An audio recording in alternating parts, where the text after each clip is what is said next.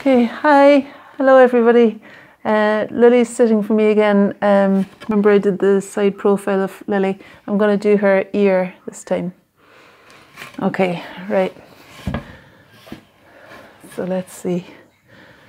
I've asked her to sit underneath the light so that there's enough light on there. Okay, it's funny, the camera kind of, I'm going to just make it go a little bit lower, because when I turned on the camera to record it, it kind of zoomed in a bit closer, and it meant I had to hold up the picture too high. That's okay now. Yeah. Okay, so I've got my palette over here, and yeah, so I'm going to start by mixing up some of that colour that I used before for the cheek, so that I can extend the cheek a little bit further back. You'd see that the light part is about the same width as the slightly dark part, and then that's the beginning of the ear. So I'm just going to let this colour come down so that it's creating that kind of pathway over to the ear. And then really when I do that, the next thing that I want to do is the colour of the hair, just here.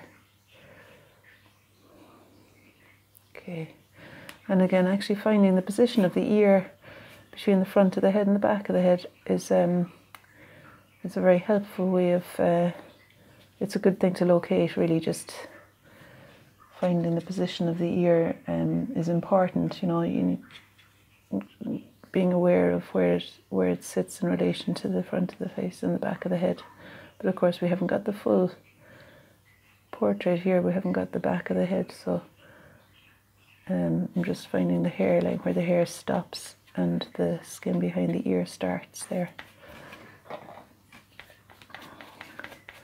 Just as a way of creating a landscape within which the ear is going to sit. Okay, so I'm going to move down to a slightly smaller brush now.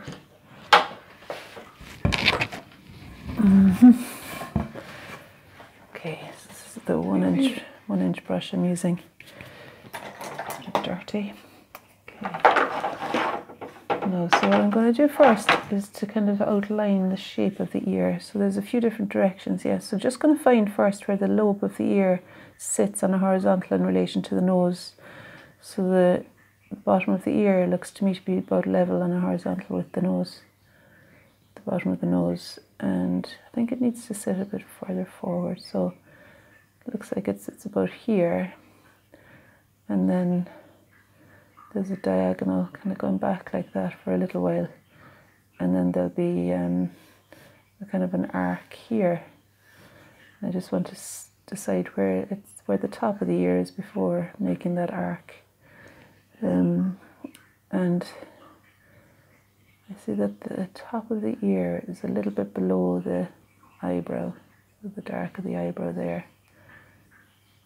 So the top of the ear would be about there, which makes me believe that the bottom of the ear needs to sit forward further than I've got it. Actually, not that much further. Yeah, but it's clear enough that you know, the bottom of the ear is connecting with the face further forward than the top is.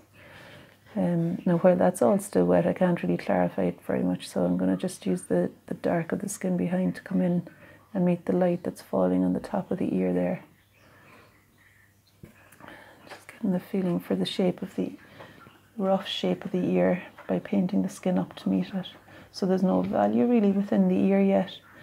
I'm just putting, going to mix the cadmium red and the sap green together to make a colour for the skin of the head that's coming up to meet the back of the ear there. Yeah, it's good to find similar values elsewhere.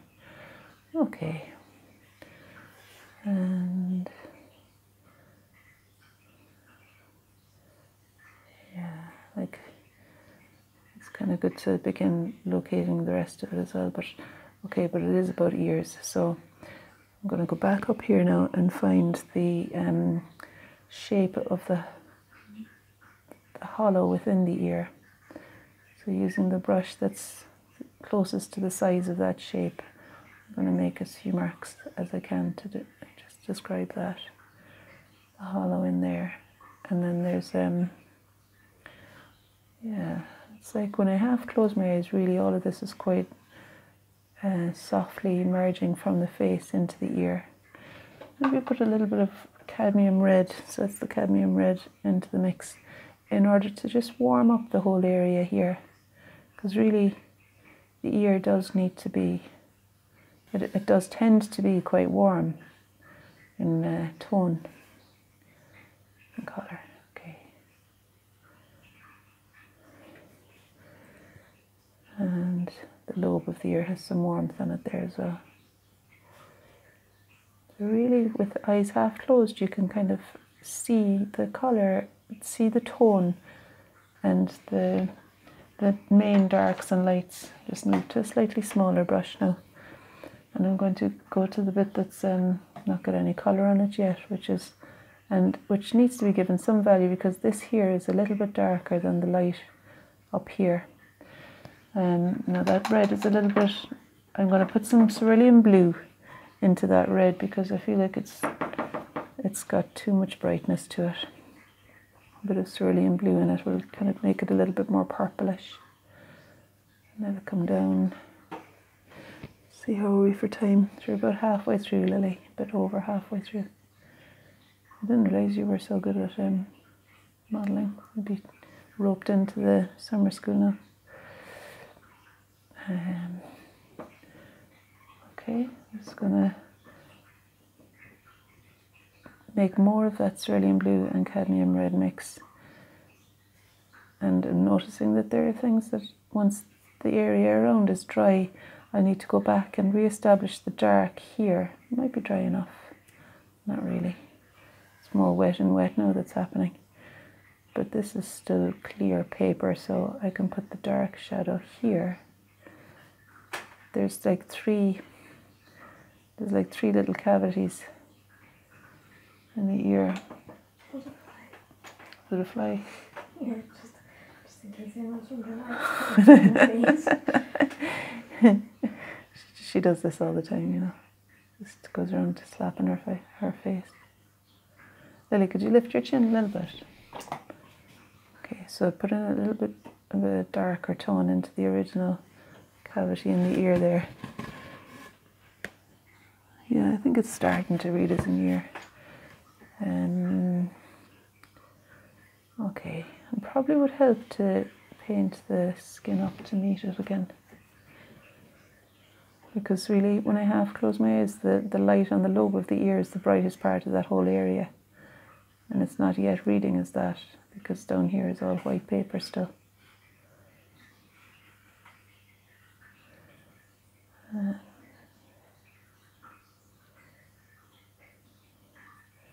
I'm going to let it sit for a tiny bit and just show you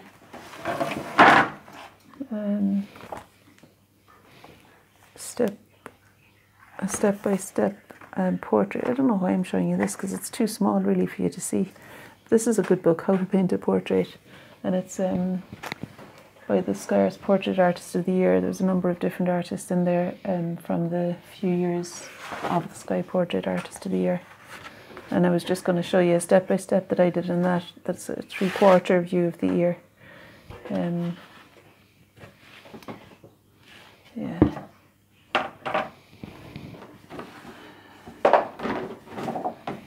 Yeah, maybe I could just do this from yesterday's. Lily, will you turn and face me? Okay, so a couple of minutes. I want to let that dry, you see.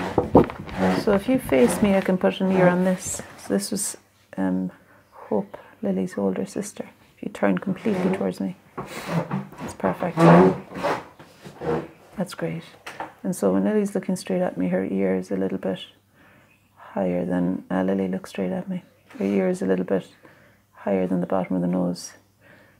And I've got a darkish colour on there now, but I just want to kind of illustrate roughly the shape that you're looking at when you're painting an ear from the side. No, when you're painting an ear from the front. The dark of the hair coming down. Okay.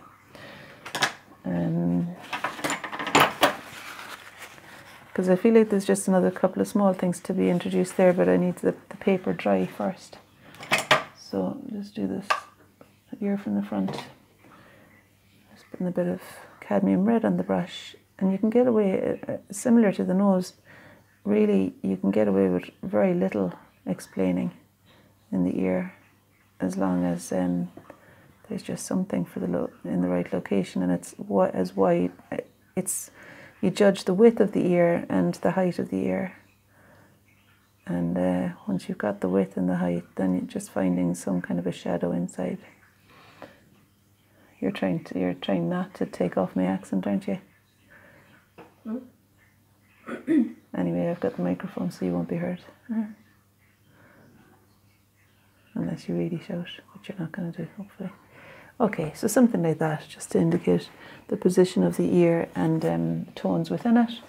And now, in the last minute, can you go back again, actually? And in the last minute, as Lily swiftly assumes her position, I'm going to put some of the deepest tones back into the area of the ear to meet the dark tones that are here in the. Gosh, that was alizarin crimson. I should really have used brown and blue, I think. Okay, so ultramarine blue and Van Dyke brown. Okay, Lily, in the same position as you were before, yeah. So there's a bit of dark here. You know, it's still quite wet, so I don't want that to be a fuzzy edge. I think that works. Printing it, I think, worked there to create that clarity that I'm wanting up for the light that's falling on the top of the ear. And then there's just a couple of little extra dark bits inside there and here. Yeah,